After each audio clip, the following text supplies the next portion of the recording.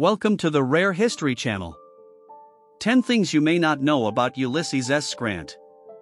One of the most influential Americans of the 19th century, Grant led the Union Army to victory during the Civil War and later helped steer the nation through Reconstruction during 2 terms as president.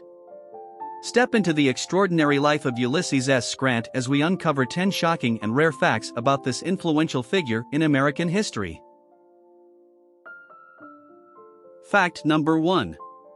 The S in Grant's name didn't stand for anything.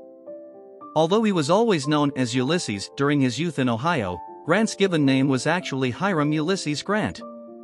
His phantom middle initial is the result of an error from Ohio Congressman Thomas Hamer, who accidentally wrote the future general's name as Ulysses S. Grant when he nominated him to attend West Point. Despite Grant's best efforts to correct the record, the name stuck, and he eventually accepted it as his own. "Find some name beginning with S for me," he joked in an 1844 letter to his future wife, Julia Dent. "You know I have an S in my name and don't know what it stands for." Number 2. He was notoriously unlucky in business. After spending a decade in the Army and serving with distinction in the Mexican-American War, Grant resigned his post in 1854 and spent the next 7 years flopping as a farmer, real estate agent, and rent collector. He once had to eke out a living by selling firewood on St. Louis street corners, and when the Civil War erupted, he was toiling away in obscurity at his family's Galena, Illinois leather business. Grant would later try his hand at business a second time after he left the White House, with equally disastrous results. A financial firm he started with his son and a man named Ferdinand Ward went belly up after Ward fleeced its investors, and by 1884, Grant was bankrupt. It was only after the posthumous publication of his memoirs that his fortune was restored.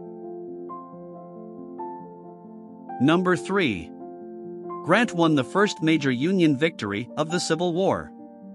Grant struggled to secure a field command at the outbreak of the Civil War, but was later placed in charge of a regiment of Illinois volunteers and quickly promoted to the rank of brigadier general. The first display of his trademark aggressive style came in February 1862, when he forced the capitulation of some 15,000 Confederates at Tennessee's Fort Donelson. "No terms except complete and unconditional surrender can be accepted," he famously warned the garrison's commander. The victory marked the first time in the war that a full Confederate force was captured, and grateful Northerners inundated unconditional surrender Grant with cigars after it was reported that he smoked one during the attack. Before the war ended, Grant would accept the surrender of 2 more rebel armies at Vicksburg, Mississippi and Appomattox Courthouse, Virginia. Number 4. He struggled with alcohol throughout his life. Grant's taste for strong drink first became problematic in the early 1850s, when he was reportedly forced to resign from the Army for being caught drunk on duty. He swore off alcohol for most of the next decade, only to fall off the wagon during the Civil War. Grant's penchant for binge drinking was usually kept in check by his teetotaler adjutant, Colonel John Rawlins, but rumors that he was intoxicated during battles swirled around him for most of the war. For his part, Abraham Lincoln appeared unperturbed by the gossip. When a group of congressmen once alleged that Grant was a drunk, the president supposedly responded by asking what kind of whiskey the general preferred. "I urge them to ascertain and let me know," Lincoln later said, "for if it made fighting generals like Grant, I should like to get some of it for distribution." Number 5. Grant hated wearing Army uniforms. Grant received numerous demerits for his unkempt uniforms during his days at West Point, and his distaste for military dress continued even after he assumed supreme command of the Union Army during the Civil War. Unlike many of his epaulet-wearing contemporaries, he rarely carried a sword and often took to the field clad in a civilian hat, mud-caked boots, and an ordinary private's coat with his rank stitched onto it. One observer who saw Grant during the war described him as an ordinary, scrubby-looking man, with a slightly seedy look, as if he was out of office on half pay. Number 6. Grant's controversial decision to expel the Jews.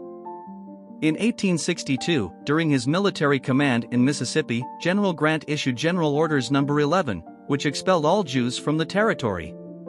This shocking and discriminatory order caused outrage and drew criticism from both the Jewish community and the broader public. Grant later apologized for his actions, expressing remorse and denouncing any form of religious discrimination. Number 7. He was supposed to be at the theater with Lincoln on the night of his assassination. Grant was invited to join Abraham Lincoln at Ford's Theater on the fateful evening of April 14, 1865, but was forced to decline after he and his wife made plans to visit their children in New Jersey. He was informed of the president's assassination when his train stopped later that night.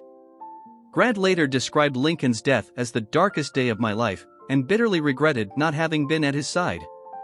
Despite being a potential target himself, he was convinced he would have somehow stopped John Wilkes Booth from pulling the trigger.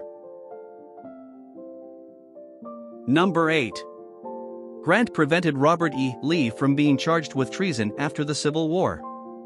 When he accepted the surrender of Robert E. Lee's Army of Northern Virginia in April 1865, Grant offered generous terms that paroled Confederate soldiers and officers and allowed them to return to their homes. He even permitted the men to keep their horses and mules for use as farm animals. Grant believed leniency was critical to achieving a lasting peace, and he was furious when a federal grand jury later negated the terms of his agreement and charged Lee and several other Confederate generals with treason. During a subsequent meeting with President Andrew Johnson, he stated his intention to resign the command of the army rather than execute any order to arrest Lee or any of his commanders so long as they obey the law. Unwilling to lose Grant's support, Johnson reluctantly dropped the case. Number 9. He had no political experience before becoming president.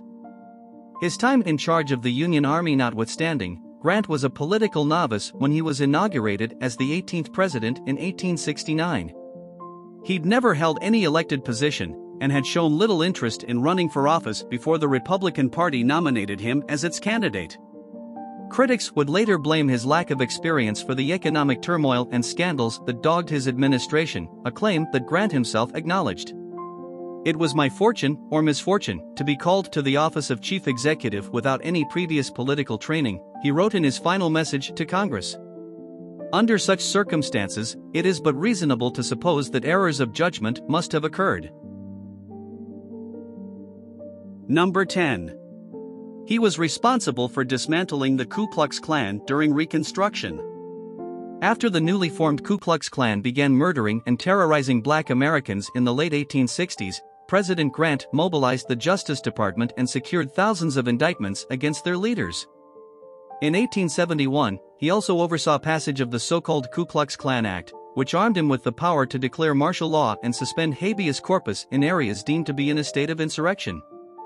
The law got its first test later that year, when Grant sent troops into South Carolina and ran thousands of Klansmen out of the state. Thanks to his administration's efforts, the hooded extremists were effectively cowed into submission over the next few years. They wouldn't resurface in force until the 1910s.